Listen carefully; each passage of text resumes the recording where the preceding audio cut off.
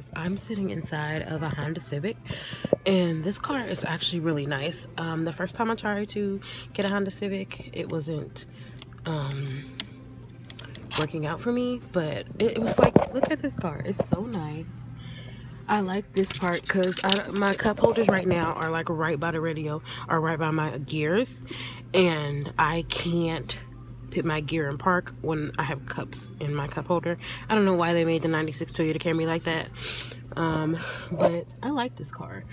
So I don't know if I'm getting a new car right now, but I am gonna ask about like financing and stuff like that. So they're gonna do. I'm sitting in another dealership because I went the other day and it didn't quite work out like I wanted it to, but I'm basically having to look for a car now because Cinnamon is basically now when I try to start her, she'll take a really long time to start. Like, I'll have to crank her, it'll just make this noise where it's like for like a long time, so I have to sit there and really start her.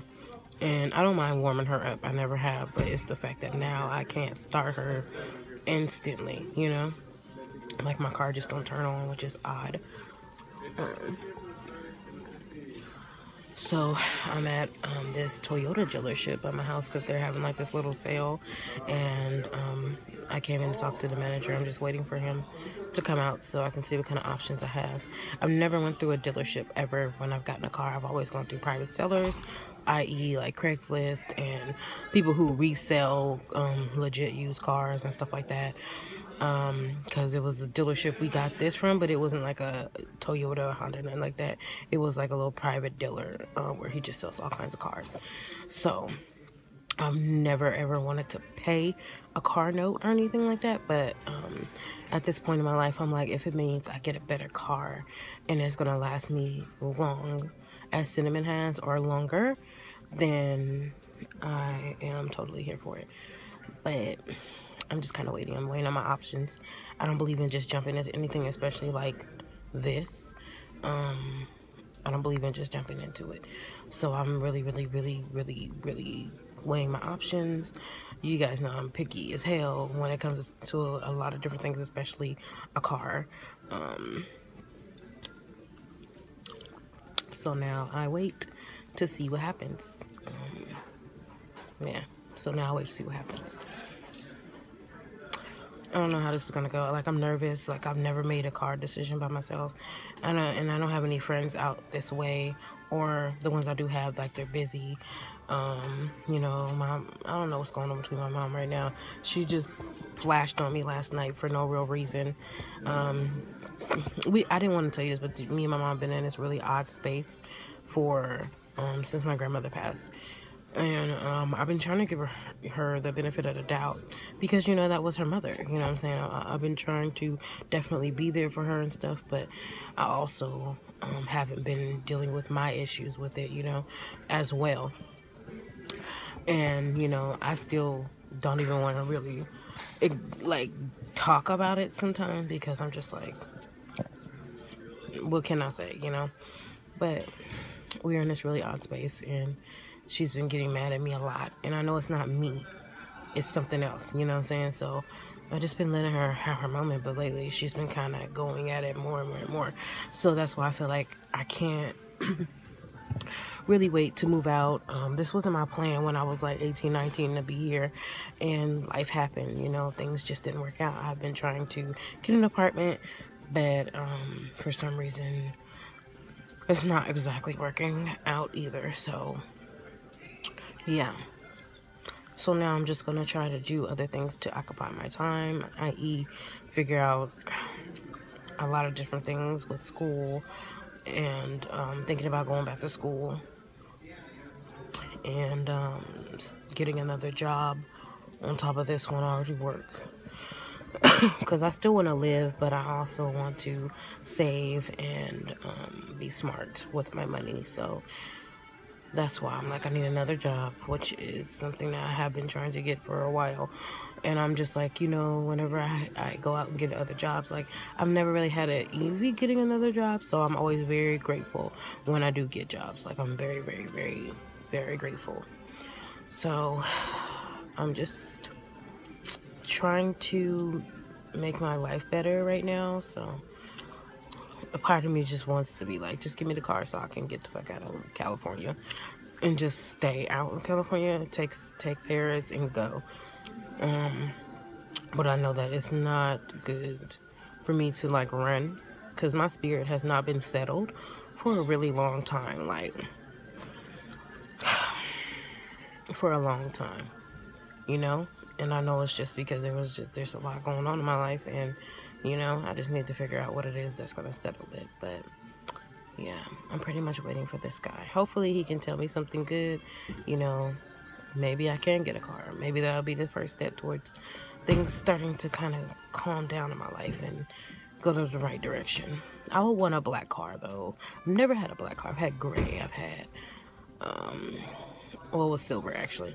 I had a silver car. I had a gold car now, and I used to drive my dad's car. His car was like this bluish turquoise color when he had that.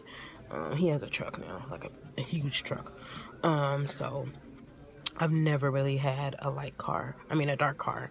So I would kind of want like a black or like a deep burgundy or a deep blue car.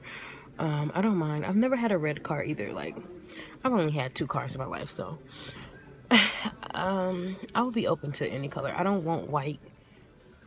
I don't want white.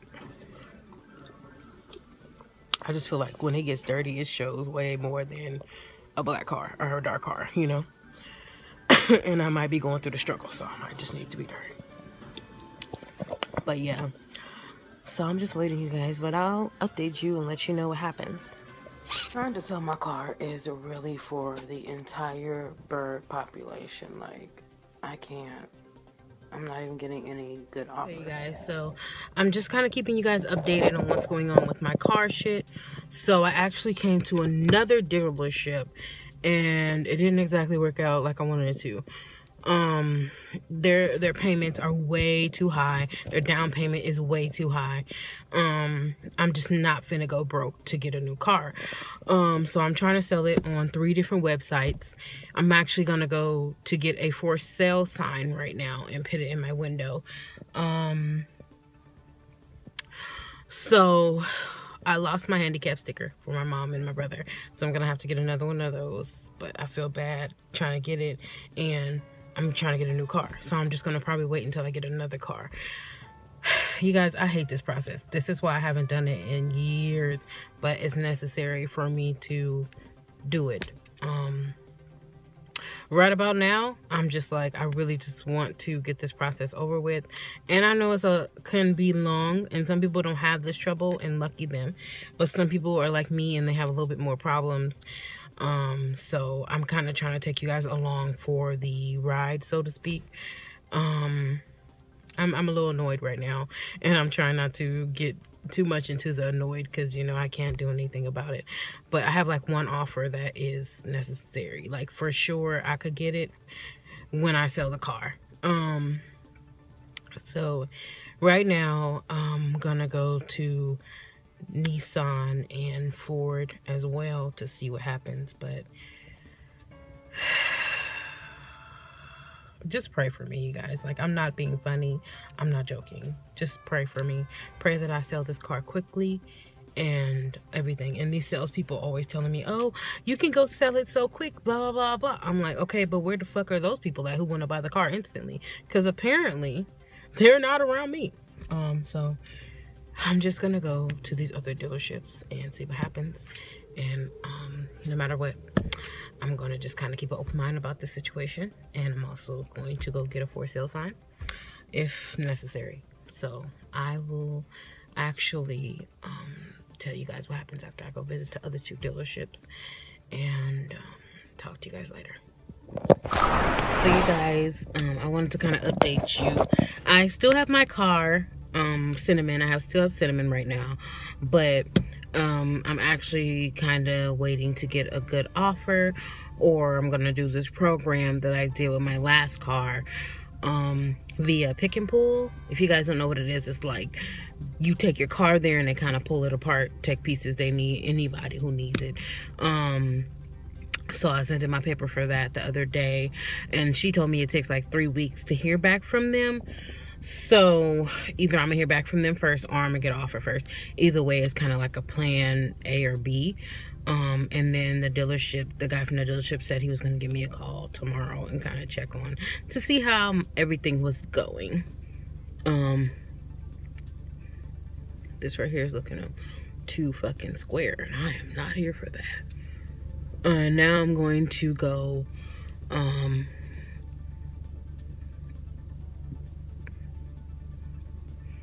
yeah, so now I'm gonna go and do some job hunting. I'm working right now, but I want another job, so we'll see what happens. And I'm just gonna keep it open for that as well. So I'm going to an open interview right now. Yeah, that's about it. So I will update you guys if I find out any more information. I've been getting like low ball offers, and then people have been legit like kind of arguing with me about it, like, you know, like, oh, blah blah. And I'm like, I'm not asking $8,000, you guys. It's nothing near that price. So the fact that people will even lowball me on the price that I'm already saying is just annoying. But yeah, like I said, I'll keep you guys updated with my car woes, and let you know what's going on. So I am gonna go to this interview. I'm letting my car run for a little bit so she can warm up, and then I am just gonna go do that and see what happens. So I will talk to you guys later. All right, I'm gonna get so tired of seeing this video, but I'm in another dealership. I don't know if you can tell, but I'm in Volkswagen. So a couple weeks ago I saw that they had a sign and drive deal, so I was like, well, let me come over here and see what I can possibly get. I'm slobbering, excuse me. But he was like, my car is not even worth $100 to them, and blah blah blah. I'm like, he was only gonna give me $100 for my car. Wait. I'm sorry, what? What? So because I'm not at a Toyota dealership, you know what I'm saying? At least at Toyota they would give me $500, but still that is not enough for me. So if this doesn't work out, I'm gonna keep trying. But next time I get a car, I'm keeping it for a very long time. I kept this car for 5 years, so that was a long time for me. But she's starting to get high mileage, and also sometimes I really have to crank her when I start her. So I just want to make sure that I get the best deal, and whoever gets her gets the best deal. I'm not charging full price. I paid almost $3,000 for her, so I would never do that. So I'm making sure whoever gets it, I at least sell it to them for like $1,500. Hi, Pumpkin. So you guys, I finally finished cleaning my room and organizing my vanity, just to kind of take my mind off of this car stuff. So I guess I could show you guys what it looks like and what I basically kind of did to it. So don't mind this is just all my empty luggage, like my suitcase and my backpack and my purses that I'm not using right now. So my room is kind of small, so I gotta make do with my space. But you know, it definitely could be worse, so I'm not mad. So this is actually a lipstick holder my cousin gave me. I turned it upside down right now and put my brushes on it because I want to stop buying makeup and I want to encourage myself to do it. So I turned it upside down and just put it on the brushes on there. And these are my brushes. I have to wash them tomorrow. I've been cleaning my room and my vanity and everything all day today. So tomorrow I'm going to wash brushes. So let's just go over here. It's my chair that I have for there. I just got this book today. I love Sam Fine. I think he's absolutely amazing. And one of my best friends told me that if you want the life that somebody else have, not necessarily you're stalking, but just like you want to go where they gone, you should read up on them and stuff like that. So I think Sam Fine is amazing. I've been in love with him for years. So he was one of the first makeup artists to work on African American skin. So I just really love that. I think it's absolutely amazing. So I got his book today and it's over here in my vanity. I'm probably going to get a book holder, like one of those ones from like Ross or something, like it's used for something else, and put my book on it because I don't want it to get dirty, because I accidentally got a little foundation on it earlier and I'm a little salty about it. Also, these are all my lipsticks, color coordinated. Yeah. So these are just the glosses and exfoliator, 2 glosses. My mom gave me this one. This is a TBT right here. I was dying when she gave it to me. She got like a 3-pack from the Dollar Tree. And it's actually like scented lip gloss. It smells really good though. So I was like, I'll keep it. So I was like, that's where we started. You know, never forget about the roly-poly lip gloss. So also I got my acrylic makeup organizer today. You guys, this thing is amazing because let me just tell you, I'm probably gonna do it in my February and January favorites because I was sick, so I'll be able to do that. It's 5 drawers, technically 4 drawers in the top. The top does come back here, if you can see this. I opened it up and just so I could put all my like beginning stuff, like the stages, my eyebrows, my primer sprays, my primers, my lip balms, my pencils are actually in this little, it's a little mailbox. Let me show you guys. It's from Target. It was for Valentine's Day and stuff. As you can see, it has like a little heart on it. I don't know if you guys can see that. Yeah, it has a little heart on it. And I thought that was just so cute, and it was only $1. So I was like, why not? You know that little section where they have like $1 to $3 things, and I thought that was so cute. So I switched from the jars to the aluminum container. I put them all upside down so I could see what colors they were because some of them are really hard to tell. And basically I think I'll just go by each drawer. This is clearly the eyelash and eyeliner drawer, mascara, all of that. I have a bunch of mascara. Some of them I have not used yet. This one is actually new because I just purchased a Lancome foundation and I got that free and some moisturizer, the age serum, things of that nature. This drawer is actually my blush and I almost said bronzer, and highlight drawer and powder drawer. So back here are the powders. Here are the blushes. This is Stubborn Toxic or Tonic by ColourPop. It's gorgeous, you guys. It comes off so pretty. Then this is, of course, my favorite, Love Rush. These are all of the rest is highlighters, you guys. This is highlighter, this is highlighter, this highlighter, this. All these are highlighters.